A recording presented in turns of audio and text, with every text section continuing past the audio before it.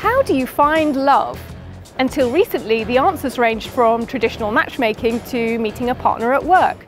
But now for many, that search starts online. When you're using a dating app, you have to be really open-minded, and then you can have like extremely incredible dates, and you can have dates where you're like, I definitely wasn't feeling that. So what does all this online romance mean for us in the real world? People have been looking for love online for more than 2 decades, with the website Match.com launching in 1995 and the gay dating app Grindr launching in 2009. But advertising for a partner goes all the way back to the 17th century, shortly after the advent of the newspaper, when bachelors ran personal ads looking for a suitable companion. It's believed the first woman ran a newspaper ad in 1727, stating she was seeking someone nice to spend her life with. Lonely soldiers during the First World War advertised for pen pals. And in the 1960s, technology got involved. Operation Match was a computer dating service invented by Harvard undergraduates in 1965 that paired people up based on a questionnaire.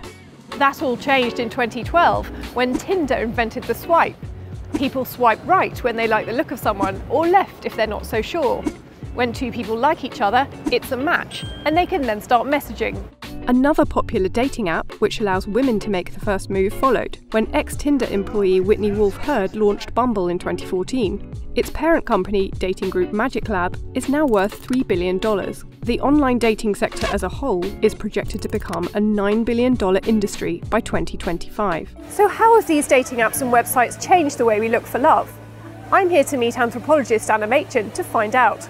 It's a different set of criteria that make up that mate value. The big sort of overall way we fall in love hasn't changed that much, to be honest, because obviously it's evolutionarily incredibly ancient. So the actual neurochemistry that goes on, the things that we find attractive, hasn't changed. But what dating apps have done is they've, in a way, changed the way we search. When you get a connection, when you get a match, you get a dopamine hit. You feel good about yourself. Somebody likes me, that's great. And dopamine is addictive. Users splurged more than $2.2 billion on dating apps in 2019, with Chinese app Tantan seeing the fastest growth. But it's Tinder that leads the way for overall spend, with its upgrade and subscription options generating the most income. Users parted with so much money within the app in the past decade that it came second only to Netflix in terms of consumer spend. But does all of that money mean people are finding their soulmate? Well, according to a 2016 study, more than 1/3 of men on Tinder swipe right on every image they see. We're seeing these very extreme behaviours of men fancying everybody and women being very, very picky about who they then actually try and like, because otherwise it's just not working for them. Match Group, which owns Tinder, Match.com and OkCupid, is the biggest player in the online dating space. The company, which is listed on NASDAQ, made revenues of more than $2 billion in 2019. More niche apps are also springing up focused on sexual orientation, religion, preference for facial hair, or people living in rural areas. And there's Lumen, a new dating app for people over 50, which is owned by Magic Lab, the parent company of Bumble. We'd realised that there was a growing number of over 50s who had seen that there were dating sites supposedly designed for them, found them quite old-fashioned, wanted to be using dating apps, but then most of the dating apps that were out there were designed for millennials. We knew that there were men in their 50s and 60s who want to date women the same age as them, so we decided to create a place where you know that everyone on the app is over 50.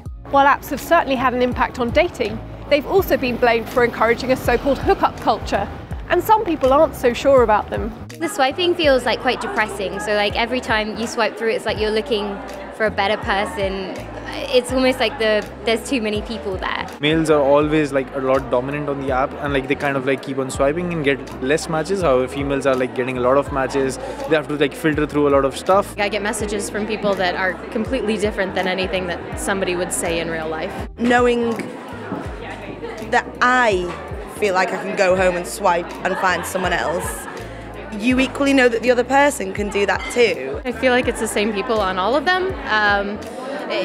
They're just different user experiences. My hope is that I'll just meet someone in real life.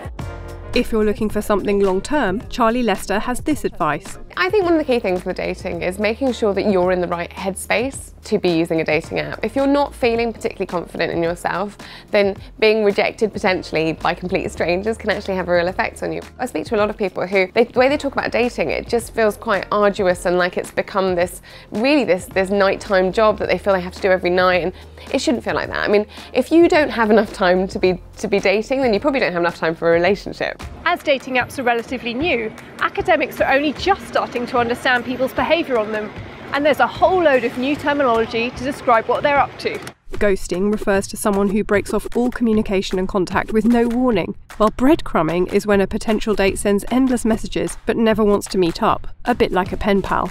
There are some people who use dating apps who aren't necessarily there to find a match, but they are competitively seeing how many matches they get. They're called collectors, and they are simply there to boost their own self-esteem, maybe, by getting however many matches a day. There's another new term that's come out called obligor swiping, which is you swipe, and then you can tell yourself you're doing something to find a partner, but you actually never ever take it any further. But among the new swiping apps, there's still a place for the more traditional matching technique.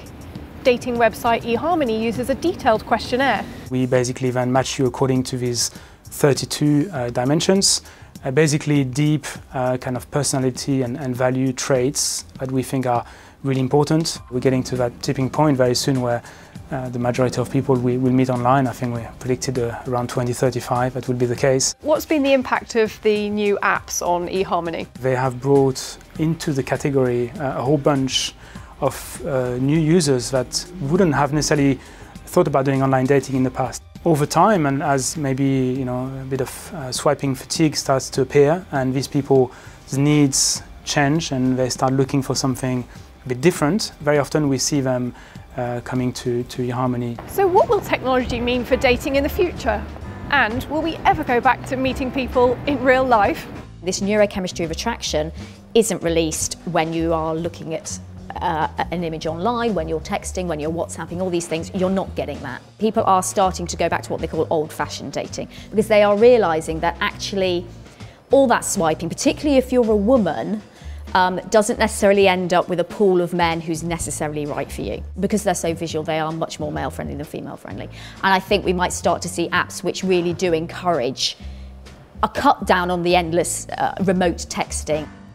Thanks for watching. Are you a collector or have you been guilty of breadcrumbing?